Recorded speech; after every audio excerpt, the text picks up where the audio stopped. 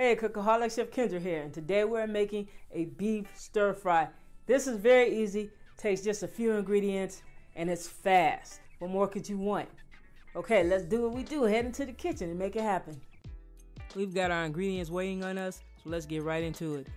We're slicing our beef against the grain. Now we're adding soy sauce to our purple bowl. Up next is some salt. That goes in just like so.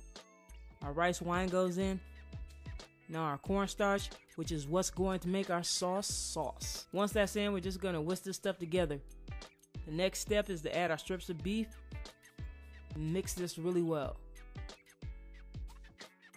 This works great with chicken thighs and chicken breasts that are skinless, whatever.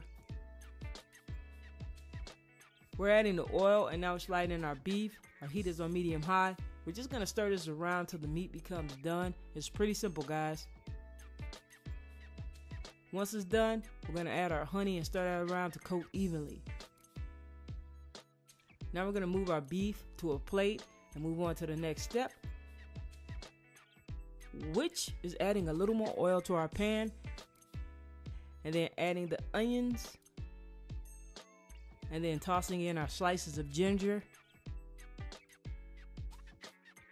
Now all we have to do is stir this stuff up until the onions are a bit translucent and the ginger develops some color.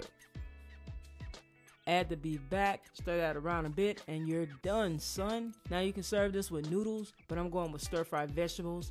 Yes, I got these from the frozen section, and some rice. That's all it is to it. We're gonna give this a taste. Get a little bit of the steak.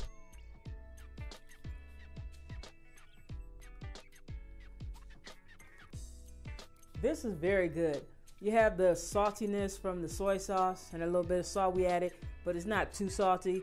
And then you have a little bit of sweetness from that honey that we added. This is delicious. Hope you guys give this one a try.